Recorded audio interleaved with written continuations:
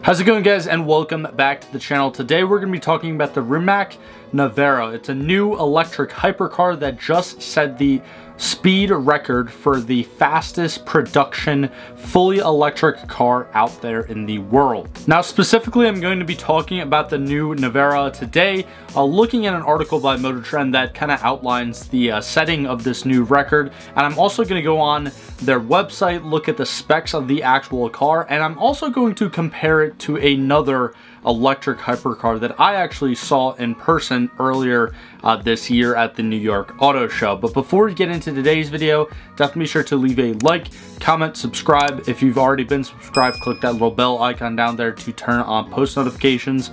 All that stuff is absolutely free and really does help me out a ton as a smaller car channel here on YouTube. But anyways, here, getting into the first article by Motor Trend.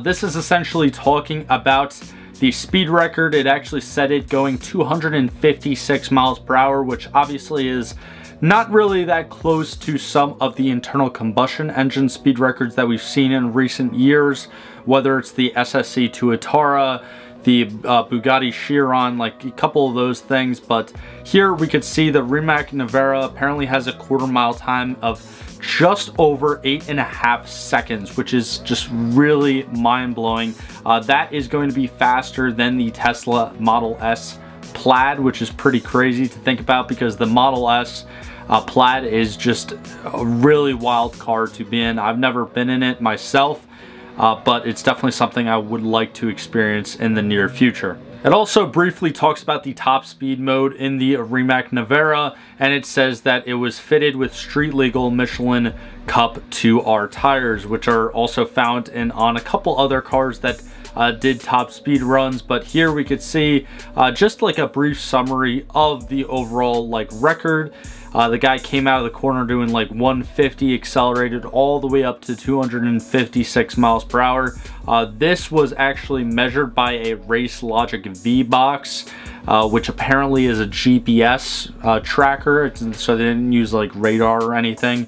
But this was confirmed by a third party. It's not like Rimac or Rimac or however you pronounce their name just kind of took their car out on a track and said that it, just did something. So here we can see the actual list of all the internal combustion engine hypercars that this car is not quite as fast as you get the new Chiron, the Chiron Super Sport, the Koenigsegg Jesko, and again the SSC Tuatara, which I did kind of briefly mention. But that is pretty much it for this article from Motor Trend. They also have a few pictures of the car, which came out pretty awesome. But going on to their site and just looking at some of the specs here, so apparently the thing is making 1914 brake horsepower, which is really mind-blowing. Almost 2400 newton meters of torque. Has a 0 to 100 kilometer per hour, which is right around a 0 to 60 in 1.97 seconds, which is really hard to believe. But again, this is claimed kind of just from their website. And actually, if I switch it over to miles per hour, so yeah, that's the 0 to 60 time. Apparently 1.85 seconds, which is just absolutely crazy. A quarter-mile time of, again, 8.6 seconds, they're saying on the website, but they were able to get it down to just over 8.5 seconds. A 0 to 180 mile per hour time of 9.3 seconds. And then here they're claiming the top speed is 258.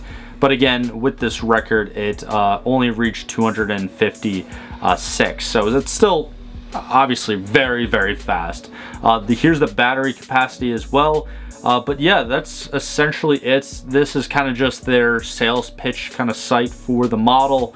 It seems to have like a crazy amount of technology. I mean, just looking at the drivetrain right there, me specifically growing up, I know I'm still young, but like still just growing up in an age kind of before all these wild EVs, it was a lot more simpler. It's like, I mean, like looking at this, mechanically, like there's really not a lot going on because it's not really mechanics at this point. It's more electronics. Like it's just I cannot wrap my head around it, and I'm not going to sit here and kind of pretend to you guys like I know what I'm talking about when it comes to EVs, because some of this stuff is crazy. But what it looks like to me is that they have two battery packs kind of down here, maybe a big giant battery pack right here, and then you got the 2 electric motors powering both of the axles on the car. So it looks like the weight's going to be distributed pretty evenly. I,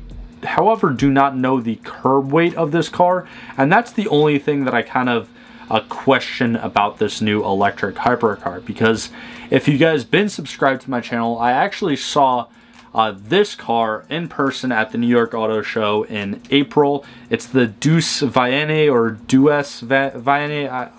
Again, I'm sorry for mispronouncing it. You can roast me down in the comments below. But yeah, I did a full like kind of walk around video of it. The gentlemen at the at their booth were extremely nice. They kind of helped me out. I talked to someone. I think I even talked to them throughout the video as well, but I'll leave that linked on top of the video right now if you guys want to go check that out yourself. But it was a really good looking car, and apparently it made over 2,200 horsepower. Again, this is all claimed, but looking at the Deuce Vienne, it's apparently 2,200 horsepower and just around 1,500 foot-pounds of torque. So just converting the Rimac Nevera's torque, it says again it's at 2360 Newton meters of torque, which comes out to just a little bit over 1,700 foot-pounds of torque. So it looks like the Nevera Rimac has a lot more bottom end, whereas the Deuce Vienne has a little bit more top end.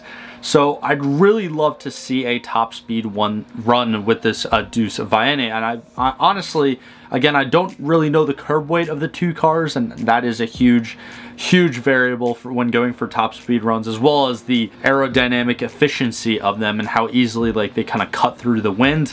But yeah, I have no idea who would actually win, because I haven't seen anywhere on the internet where the Deuce Vienne did a top speed run. If you guys have more information on that other electric hypercar, let me know down in the comments below. Also, be sure to voice your opinion on the Rimac Nevera and its new top speed run that set the record for the electric cars. But yeah, while you're down there, definitely be sure to leave a like, comment, subscribe, all that stuff. Like I said before, really does help me out a ton, and it's absolutely free for you guys. But thank you guys so much for sticking to the end of today's video. I hope you all have a great rest of your day, and I'll see you in the next one. If you enjoyed today's video, click on either of these links right here to watch a similar video from this channel, or click on the little circle link right there to actually subscribe to the channel. It's absolutely free. I do appreciate all the support, but thank you for sticking to the end of this video, and I hope you have a fantastic day.